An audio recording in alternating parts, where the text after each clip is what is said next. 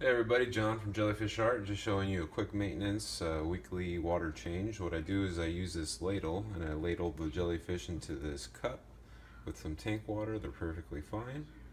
And then I start cleaning the tank by wiping it down with this included sponge. Get all the algae off, siphon as much of the debris as possible, and you just go around the edges to get all the excess algae buildup or any kind of biofilm that may have accumulated over the week. So as you can see, I'm doing about a quarter, 25% water change right now. And we just want to get that extra clean by using the sponge to get as much debris as possible. You can also use the turkey baster that's also included to suck up any particulates that accumulate on the bottom. A little bit won't hurt, so it's totally fine. I have found that these test strips have been pretty accurate, so we're going to test for ammonia right now. My nitrite and nitrate was low, so if the ammonia is working and the biospira, which I'm using as a biological media, is working, we should see that ammonia is low and nitrate is high.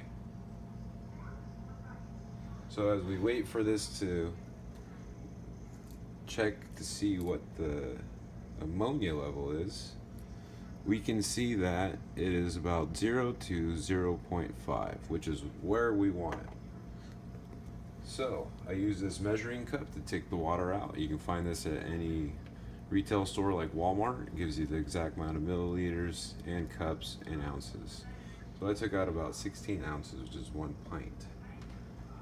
I've already have the pre-mixed salt water used with reverse osmosis water, and the pH is at about 8.1, salinity at 1.022 or 31 to 33 parts per thousand. So we're going to go ahead and add the salt water to the tank, and it's good to take the jellies out because we don't want any excess air bubbles to get underneath them, which can cause damage. And I fill to half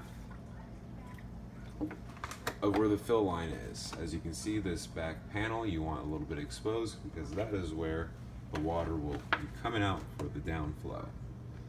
And we can just top that off in the back, a little extra water, and then we'll check the salinity again once we add the jellyfish back to the tank. I'll then take my container holding my jellyfish and gently submerge them back into the tank.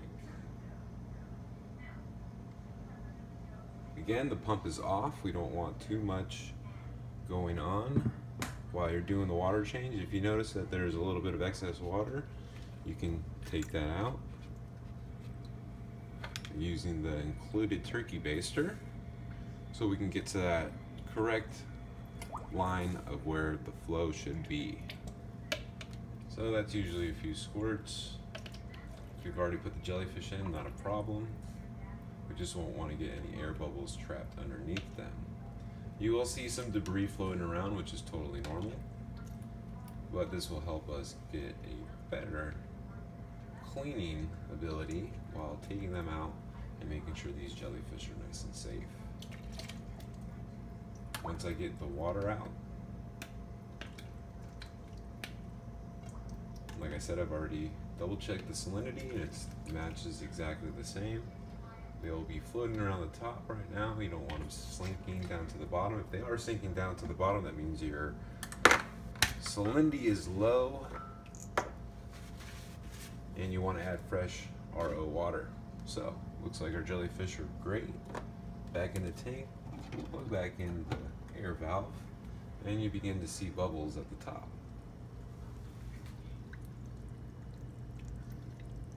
This concludes our water change. Thank you very much.